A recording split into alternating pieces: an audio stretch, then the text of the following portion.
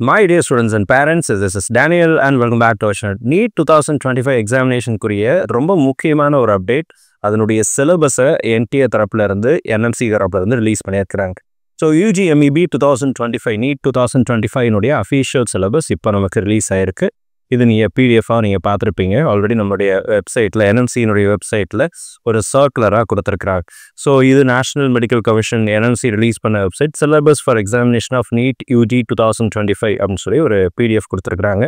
இதில் physics, chemistry, பயாலஜியில் இருக்கக்கூடிய complete சிலபஸை இதில் கொடுத்துருக்காங்க. இதில் இன்னொரு முக்கியமான ஒரு விஷயத்த சொல்லிடுறேன். 2024 இருந்த அதே சிலபஸ் தான் 2025க்கும் கண்டினியூ ஆகுது. There is no change in physics, chemistry as well as biology. 2023லேருந்து 24க்கு changes வந்துச்சு இல்லையா? சில சாப்டர்ஸ் எல்லாம் டெலீட் பண்ணாங்க. அதே சிலபஸ் அப்படிங்கிறது 2025க்கும் கண்டினியூ ஆகுது. ஸோ அதை பற்றின அப்டேட் அப்படிங்கிறது இங்கே கொடுத்துருக்குறாங்க. Reference is cited to the public notice dated 10/12/2024 issued by the Union Undergraduate Medical Education Board, above which intra alia info about the syllabus of NEET UG 2025 அப்படின்னு சொல்லி கொடுத்துருக்குறாங்க. இந்த பிடிஎஃபை நம்மளுடைய வாட்ஸ்அப் அண்ட் டெலிகிராம் சேனலில் நான் ஆல்ரெடி ஷேர் பண்ணுறேன். நீங்கள் இதை டவுன்லோட் பண்ணி வச்சுக்கலாம். ஸோ இதில் இருக்கிற டிட்டோ சிலபஸ் தான், லைக் லாஸ்ட் இயர் 2024 இருந்த அதே சிலபஸ் தான்.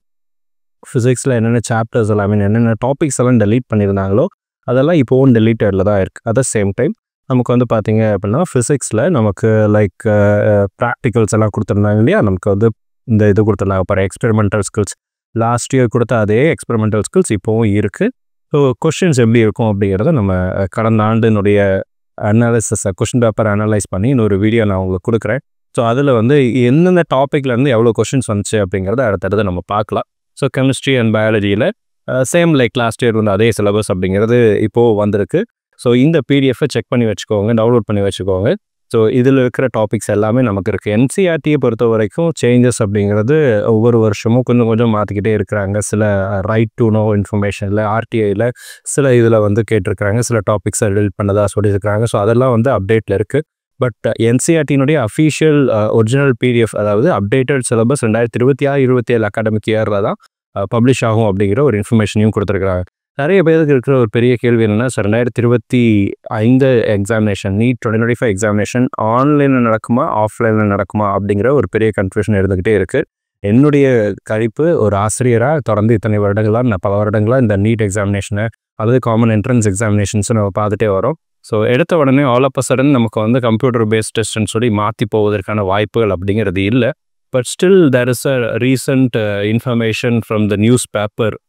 Government mulls holding NEET UG examination in online mode அப்படின்னு சொல்லி ஒரு இது கொடுத்துருந்தாங்க.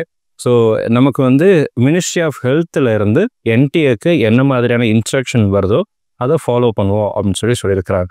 ஸோ இந்த இமேஜையும் நான் உங்களுடைய வாட்ஸ்அப் அண்ட் டெலிகிராம் சேனலில் ஷேர் பண்ணுறேன், செக் பண்ணி பாருங்கள்.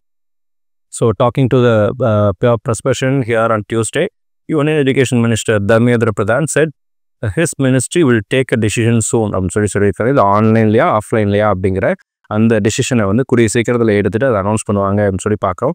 ஸோ எது எப்படி இருந்தாலும் NEET எக்ஸாமினேஷனுக்கு நமக்கு இன்னும் வந்து கரெக்டாக பார்த்தீங்க அப்படின்னா டிசம்பரில் பாதிக்கிட்ட வந்துட்டோம் ஆல்மோஸ்ட். ஸோ இப்போ நமக்கு இருக்கிறது வந்து Jan, Feb, March and April 4 மாதம் நம்ம கையில் இருக்குது. ஸோ இந்த 4 months எஃபெக்டிவாக யூஸ் பண்ணுங்கள். ஸோ இப்போ இருக்கிற சிலபஸ் அப்டேட் அப்படிங்கிறதுல வந்து பெரிய சேஞ்சஸ் அப்படிங்கிறது இல்லை. பட் ஸ்டில் மேபி நீங்கள் வந்து இந்த எந்தெந்த டாபிக்ஸுக்கெல்லாம் இம்பார்ட்டன்ஸ் கொடுக்கணும். இது வரைக்கும் நான் சிலபஸே ஸ்டார்ட் பண்ணல சார், இப்போ வரைக்கும் நான் வந்து புதுசாக தான் ஆரம்பிக்கிறேன், ஃப்ரெஷராக இருக்கிறேன், நான் வந்து இது வரைக்கும் நான் பெருசாக கான்சன்ட்ரேட் பண்ணவே இல்லை நீட்டுக்கு, பட் இப்போ நான் ஆரம்பித்தா என்னால் பாஸ் பண்ண முடியுமா அப்படின்னு நீங்கள் கேள்வி கேட்டிங்க அப்படின்னா தாராளமாக பாஸ் பண்ணிடலாம். NEET எக்ஸாமினேஷனில் குவாலிஃபைங் மார்க் வாங்குறதுங்கிறது வந்து கஷ்டமான விஷயமே கிடையாது. ஆனால் மெடிக்கல் காலேஜில் சேரணும் அப்படின்னா அதற்கு நல்ல மதிப்பெண்கள் அப்படிங்கிறது அவசியம். ஸோ நல்ல மதிப்பெண்களை பெறணும் அப்படின்னா நீங்கள் அதற்குன்னு சொல்லி சில எஃபர்ட்ஸ் நீங்கள் தான் எடுத்தாகணும். ஸோ அந்த எஃபர்ட்டை எடுக்கிறதுக்கு நீங்கள் தயாராக இருந்தீங்க அப்படின்னா கண்டிப்பாக உங்களால் நல்ல மதிப்பெண்களையும் எடுக்க முடியும். நீங்கள் விரும்பின மெடிக்கல் காலேஜஸில் சேரவும் முடியும். ஸோ அப்போ லாஸ்ட் இயரில் எந்தெந்த மார்க்குக்கு க்ளோஸ் ஆயிருக்கு அப்படிங்கிறதெல்லாம் ஆல்ரெடி நம்ம வீடியோ போட்டிருக்கிறோம். டார்கெட் மார்க்ஸ் ஃபார் NEET 2025 அப்படிங்கிறதையும் ஒரு வீடியோவை போட்டிருக்கிறோம். பாருங்க, ஒரு ரெஃபரன்ஸ் வச்சுக்கோங்க. அந்த மார்க்கை விட ஜாஸ்தியாக எடுக்கணும், லாஸ்ட் இயரில் க்ளோஸ் ஆகிற மார்க்கை விட ஜாஸ்தியாக இருக்கணும் அப்படிங்கிறதா உங்களுடைய டார்கெட் மார்க்ஸாக இருக்கணும். உங்களுடைய கம்யூனிட்டியோ உங்களுடைய கேட்டகரியோ எந்த கேட்டகரியாக இருந்தாலும் அந்த கேட்டகரியில் லாஸ்ட் இயர் எவ்வளோ மார்க் க்ளோஸ் ஆச்சோ அந்த மார்க்கை விட அதிகமான மார்க் எடுக்கணும் அப்படிங்கிறதா எல்லா மாணவர்களுடைய ஒரு இதாக இருக்கும், அவருடைய பார்வையாக இருக்கும். ஸோ இப்படி தான் எல்லா வருஷமும் நடந்துகிட்டே வருது. கட் ஆஃப் மார்க் குறையணும் அப்படின்னா நிறைய கல்லூரிகள் புதுசாக திறக்கப்படணும். Number of medical colleges, medical seeds, MBBS seeds வந்து அதிகரிக்கப்படணும். இப்படி அதிகரிக்கப்படுமா அப்படின்னு கேட்டிங்கன்னா, கொஞ்சம் வருஷங்களுக்கு முன்னாடி தமிழ்நாட்டில் வந்து ஒரு 11 கவர்மெண்ட் மெடிக்கல் காலேஜ் உள்ளே வந்துச்சு. அந்த டைமில் கட் ஆஃப் குறைஞ்சது. ஏன் அப்படின்னா MBBS சீட்டினுடைய கவுண்ட் இன்க்ரீஸ் ஆச்சு. So cut off கம்மியாச்சு. மற்ற இடங்களில் கொஸ்டின் பேப்பர் டஃப் ஆகிடும், அதனால் மார்க் கம்மியாகிடும் அப்படின்லாம் நீங்கள் வந்து இது பண்ண வேணாம். டார்கெட் வச்சுக்கோங்க. இப்போ வாங்கின மார்க்கை விட அதிகமான மார்க் எடுக்கணும் அப்படிங்கிறதா உங்களுடைய டார்கெட்டாக இருக்கணும். மார்க் கம்மியாச்சுன்னா நீங்கள் நல்ல காலேஜில் சேருவீங்க. அதே மார்க்கில் இருந்துச்சுன்னா நீங்கள் எந்த காலேஜை எய்ம் பண்ணியிருக்கீங்களோ அந்த காலேஜில் சேர போகிறீங்க. மார்க் வந்து ரொம்ப ஏறிச்சு அப்படின்னாலும் நீங்கள் பெரிய லெவலில் அஃபெக்ட் ஆக மாட்டீங்க. Because you are always setting your target at a higher level.